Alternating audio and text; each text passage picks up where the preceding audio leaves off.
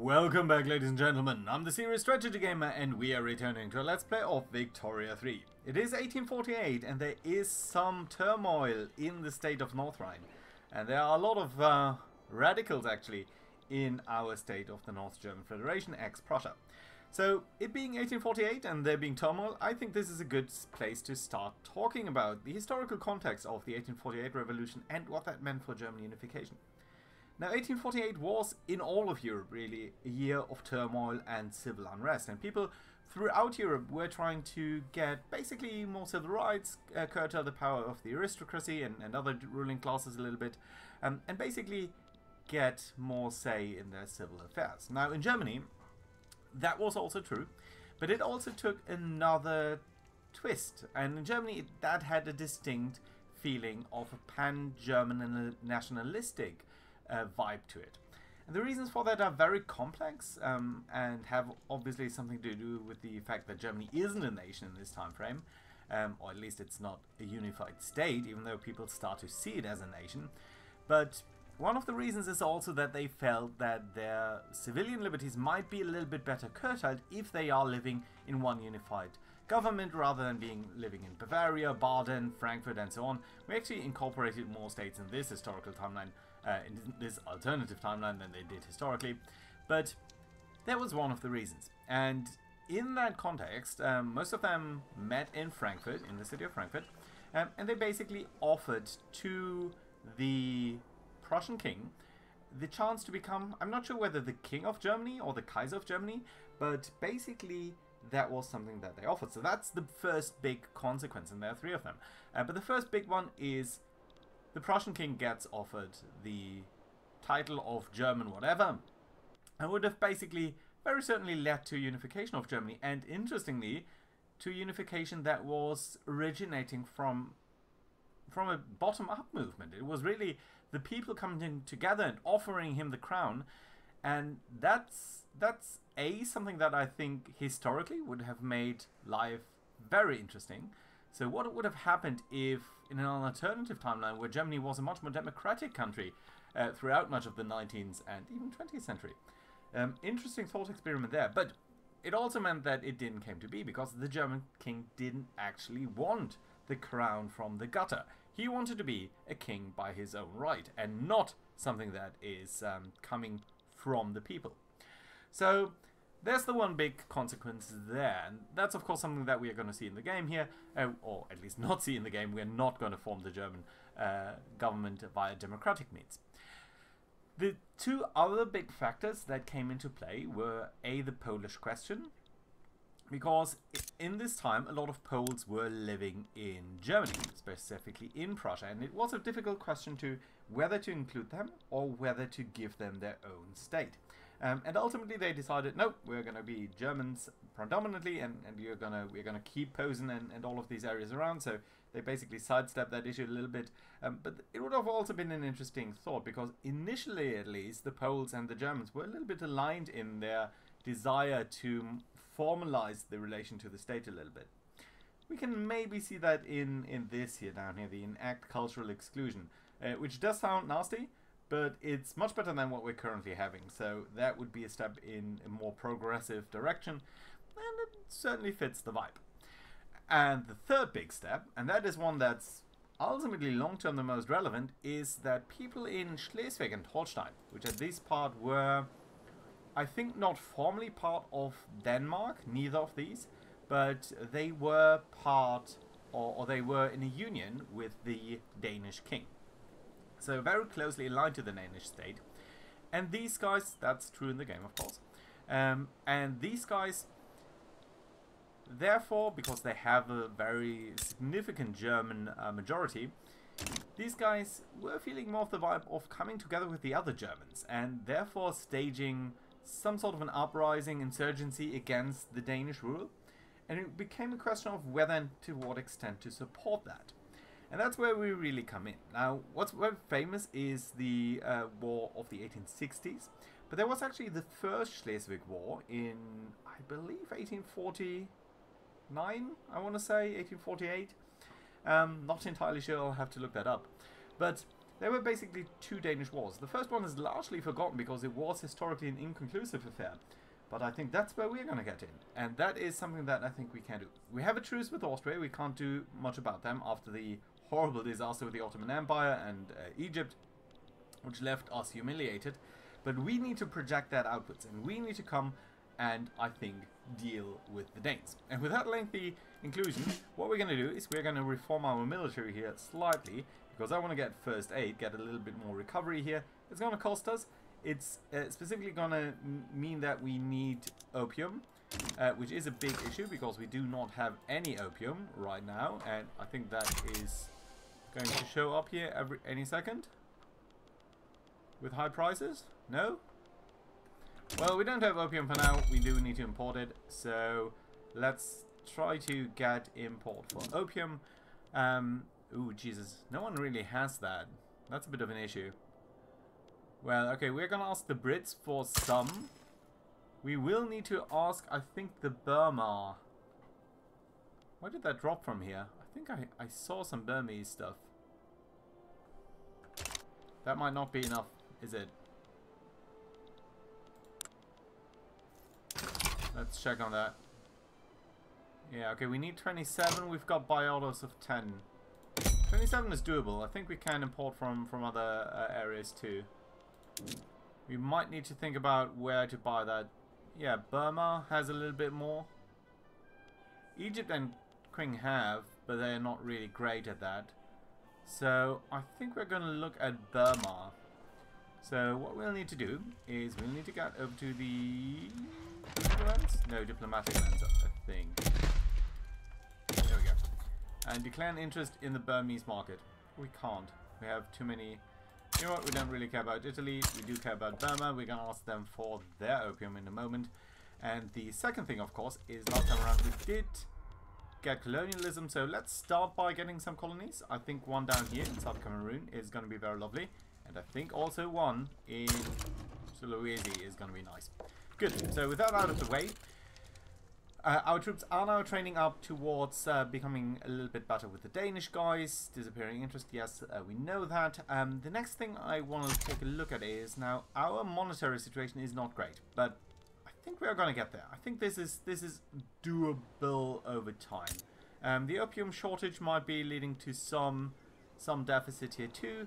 Again, that is going to fix itself once we do the imports. Come on, guys. Come on. Just get me Burma. Please, please, please, and thank you. It always takes a moment to for these things to come into effect. And I kind of dislike that it's taking so long. Okay, Russia. Okay, productivity was pretty horrible there for a second. And we're also gonna ask these guys, okay. So that should solve that then. Oh, these two states are isolated. I think they will need some... Come on, there we go. They will probably need a harbour. Yeah, so let's build up a port there. At least get it in the production tree. And let's get a port here. It's going to take a while for these things to become really relevant. But you know what? There we go. Good. Okay. So everyone is sort of labouring away. We are still running a deficit. I think we'll need to think about our construction quay in the short term. Just making sure that we're going to get some good stuff here. I think once we actually get into the wheat farms, our budget is actually going to improve a little bit too. So let's double check on the barracks. I think you should now have enough opium to basically deal with your shortages there. Yes, it's still a bit pricey, but we can deal with that. Low market access in a couple of places. Westphalia too. So let's actually get another railway in Westphalia. It's always annoying that there's no button where you could prioritize stuff and just sort of get it on the top of the queue. 20. I think we are building a couple of more railways all around, so that's probably also something that we're gonna need to expand. Yeah, so I'm talking about saving some money. But actually, we are not. We're really just continuing to build stuff. But honestly, I think just growth is always a little bit better. The arms industry is also going to work out fantastically. And you can see a lot of trains buzzing around in our western areas. Kind of fun that we don't see any trains in Berlin for the moment, so it's kind of a bit curious.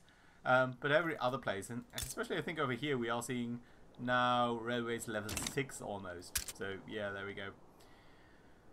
South Cameroon, excuse me. Yeah, these guys are going to be fine. We're going to get there. Yeah, we're going to get there over time. Stuff is expensive. Men of wars and opium. Tools are still expensive, but as you can see, we are building that up in Berlin. So I'm pretty positive that that is not going to stay too expensive for a long time. And I do think that once we are a little bit better looking in terms of monetary situation here, we're going to be golden to start a play against Denmark. We're going to try to do that for sure. Come on, just tell me that we are a little bit better in money. I don't need to be in the green, but I need to be at least a little bit better. Northern Borneo is depleting stuff there. Okay, we are now starting to build the wheat farms here. Still some tooling workshops, but it will mean that the prices are going to come down here. At least a little bit. That should help our budget, and the second thing that should help our budget is building wheat farms instead of tooling workshops. Yeah, we're probably going to need to wait at least until the building queue has cleared a little bit, and then we can start our play for real. It's not going to take that long, as you can see. Just a couple of weeks for these wheat farms is typically fine. So I think very soon we're actually going to see that things are going to be alright. Hopefully. I'm hoping that. But still all of this stuff is queued up, so it's still going to take 24, but only until it really clears that up. So in 9 weeks, we're going to start to see that less stuff is being produced there. Can we deal with more money here? Our wages are already kind of low, our taxation level is already kind of high, so I don't want to do that too much because there is still unrest in our country. Oh, one of the other things though that we definitely should be thinking about is I don't like the fact that we have so many radicals. And the fact that we have so many radicals is due to a large extent due to political movement demands. And that is specifically due to these guys, the rural folk. Now, we could try to enact agrarianism, but it would be pretty bad because the investment pool would only go for agricultural buildings. We could live with that for a short while, but I kind of really dislike it, and a couple of groups would dislike that too. But there is a law that might actually help us, and that I think is down here, the question of the police. Right now we have a local police force, and we could think about enacting a dedicated police force. A lot of people would like that. Armed forces, intelligentsia, petite bourgeoisie, and the rural folk. Specifically, the rural folk would not be radicalized anymore. That would be pretty good. The Junkers, they would kind of not like that, but I think we're gonna be alright. So, I like the idea of this. Excuse me. It would mean even fewer people that would be radicalized from standard of living decreases, which always is going to happen a little bit. There's always going to be some fluctuations. So I think this is going to be good. It's going to screw with the Junkers, but we're going to try to do that. And what we're going to actually do is we're going to reform our government. And what we do here is we kick out the Junkers and we try to get a group that actually approves our legal change here. And that was... Can we see who likes that? The intelligentsia would be a good choice, I guess. Yeah, let's bring you in. The armed forces are going to stay because our king is part of the armed forces. And these guys actually do like that too. So, yes, let's confirm that. That should give us a pretty good chance here to enact that too. Yes, there we go. Perfect. I like that. We have a lot of diplomatic power. And we have just fulfilled the road to progress. Yes, very good, very good. Loyalists or interest group approval? No, I think more loyalists would be fun. Because that's better for sort of everyone. Okay, we are improving relations with a couple of guys here. Austria obviously not. Can try to do that with the Ottomans. No, sorry, not place actions. Improve relations. Holstein, Schleswig. Netherlands, Switzerland. There's Norway. I think we're going to try to improve with the UK a little bit. Ooh, they dislike us for now. That's not good. Yeah, we really want to have them on our side long term. So let's do that. Don't think we care too much about the United States. Ooh, look at that. 1848. There's the American Civil War for you. Right, so that being said, let's go ahead here. I think what I would like to do is I would like to try to get the Russians on our side. And I would like to ask you guys here... First off, let's break this relation here, because this alliance here, it's just way too small. Russia. Minus 100, plus 75, plus 85. So we are 18 down. It would almost be in reach. It would almost be in reach. Sweden would actually accept, as would Hamburg, and a couple of German states. We don't care about the Germans for now that much, but Sweden would be a pretty good play against Denmark, I guess. I would like Austria. I would like really the Russians, though. On the other hand, Sweden seems like a good fit. You know what? Let's go ahead. Let's try to get an alliance with Sweden going. Hopefully they're gonna accept. Have they? No, that's just a play that has started. Sweden accepted. There we go. Perfect. Political movement disbanded. That's good. Although the enact aggregism is the kind of one that's a little bit more on my mind. But they are only lowly radicalized for now, so that's at least a little bit better. Money is coming in. So very soon, we can think about declaring war. Now, we should actually think about briefly here our military and our army generals in particular. So Northern German headquarters has 42 in reserve. That's not the worst, because some of these guys would defend in case anyone would attack this area. So it's not the worst, but I still think we can try to look at our armies in the North German headquarters and see whether you're Rhineland, you're North Germany, you're North Germany. You guys are with the Junkers and you are with the armed forces. Defensive strategist, but you're an offensive strategist. You know what? I still like you a little bit better, even though you're not the group that I would like to have for now. So we're going to promote you. You're going to get a couple of more units there. Water tube boiler unlocked. Lovely. That does give us a way to reduce our labor, but it also gives us a way to use more tools and more coal, but also get more out of our mines. And I'm guessing that coal, for example, is a big issue. You've got 42,000 peasants there, so you're fine for now. Oh, yeah, you could be... Yeah, explosives, not something that we're going to start before the beginning of a war, but this is something that we can do for sure. Just get a lot more coal. Yeah, there we go. Yes, it is going to use more tools, and there is going to be a deficit for that. But there's a way how we can deal with that by building more stuff. Yay!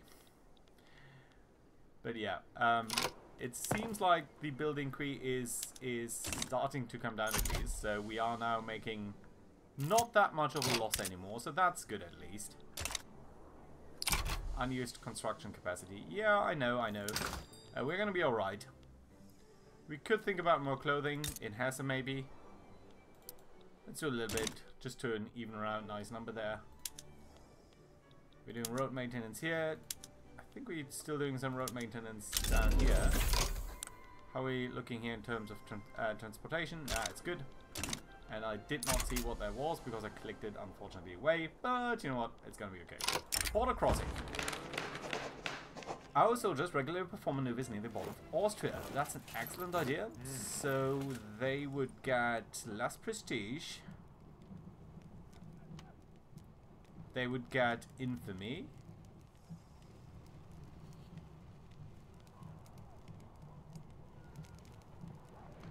Why would I not give them infamy?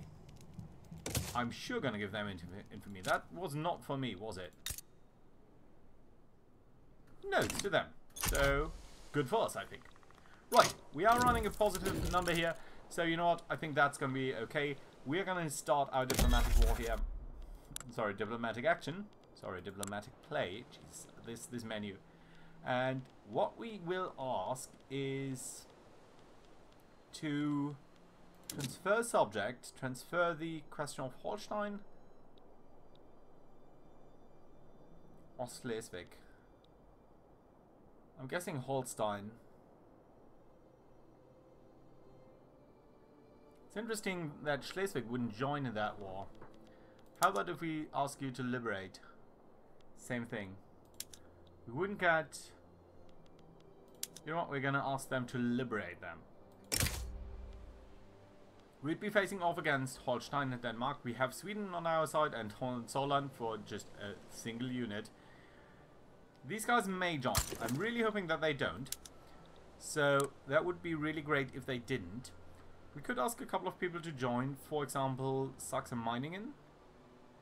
We could ask Russia to join. Now that is interesting. Now it's going to take a while. But we're also going to add another war goal. And that is to liberate Schleswig. Of course we do want to do both of these things at the same time. Excuse me. You guys are already starting your mobilization. I don't think we need to do that fast. We can do that a little bit slower.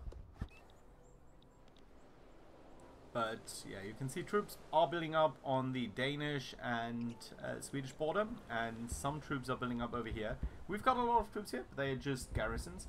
So they couldn't really actively participate. Okay, you guys are good. Now, I could sway Russia.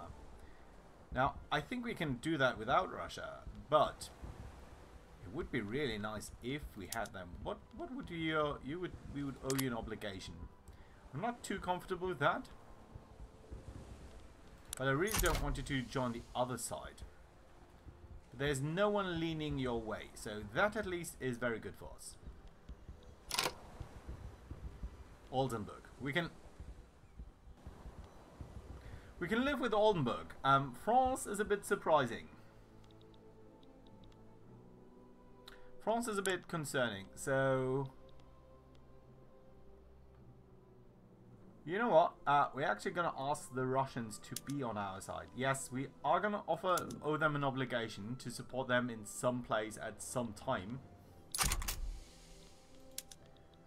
But I think we're going to be alright doing that. Did we just actually ask you?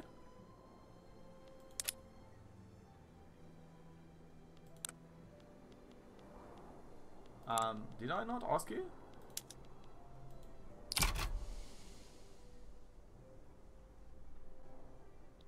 We are attempting to sway them. Are we? Oh yeah, okay. They did join. Okay, that France joint here is very concerning actually. They haven't really concentrated a lot of their troops on the border here. And it's interesting that you can't build border fortifications or anything like that. But yeah, there we are. But I think with Russia on our side, we should be relatively comfortable. Okay, it is time to mobilize there. So let's mobilize all of our generals. Yes, it's going to cost us a lot of money, but we're going to be alright. So we've got the guy in the northern German. You are the defensive strategist. You know what? We're going to send you over to the French side there because we really don't need anything else done with you. You guys, on the other hand, can just push up against Denmark here from the German side. I think that's going to be alright. Massive push over there. And since we are seeing that France has joined, what I guess is that we could ask them to... we can do two things. We could either think about Alsace-Loire, or that's actually a super interesting choice, because we're effectively bundling up two wars here in one. We're still only being supported by France. You know what? Let's add another war goal, and that's going to be to conquer a state of Alsace-Loire. It's going to give us a lot of infamy, and I dislike that. But that is the historical outcome. And it's really kind of weird to have that bundled in a single war here. I was thinking about asking for war reparations, but it just might make more sense to do it this way. Oh, by the way, how's the infrastructure usage here? I think you will actually also need a railway. Yeah, we can't completely ignore the economy. So, last minute changes. Can we sway anyone? Do we want to sway anyone? Just a couple of minor nations really don't make too much of a difference, so I think we're going to be alright. I would not have expected France to join, but there we are anyway. And the timer is ticking down here. If they don't back down, we're going to win. If they do back down, unfortunately, we do not get the we do not get Alsace, but we still have incurred the penalty here. But it does not look like they are backing down. And indeed, war is upon us again. So here we are. They would they had war goals of their own, war reparations, and a treaty port in Sweden, of all things. But yeah, there we are. We are already on a back foot here in France. They are attacking us with more than 100 divisions, whereas we are definitely pushing very strongly here into France. Sorry, into Denmark. They actually have a decent amount of troops here too. But yeah. Right, anything else that we want to do with our market here just before we set off? Well, there is the issue of man of wars. We've got 10 buy orders. We don't have any stuff building that. You know what? I think it is time. Oh. Yeah, but we'd be building 15. You know what? Let's do it. You are making money now at least. We've got battalions in reserve. That's okay. Input shortage. That's just the man of wars. That's going to settle itself very quickly. Lots of stuff is unproductive, but we're going to keep it for now. Wood is expensive, so we might think about, especially since that is gonna increase that deficit. So let's make sure that we are producing enough wood. Anhalt does have the chance to produce a lot of wood. They do have a decent amount of peasants here. So let's start to produce more there. Does that mean you're going to need a railroad? No. And since you do have some furniture manufacturers here, I think that makes a lot of sense. Okay, let's get the road maintenance going there. And with that, I think we are up to the first Schleswig War here, which is also going to be the war against France, which is a really messed up historical timeline. But you know what? There we are. So, looking at the time though, I think that is something that we'll have to look at the next time around. So thank you very much for watching. Hope you enjoyed. And do give me any last minute tips here for the war in the comments down below. Thank you very much for watching, guys. Hope you enjoyed and see you around next time. Bye bye.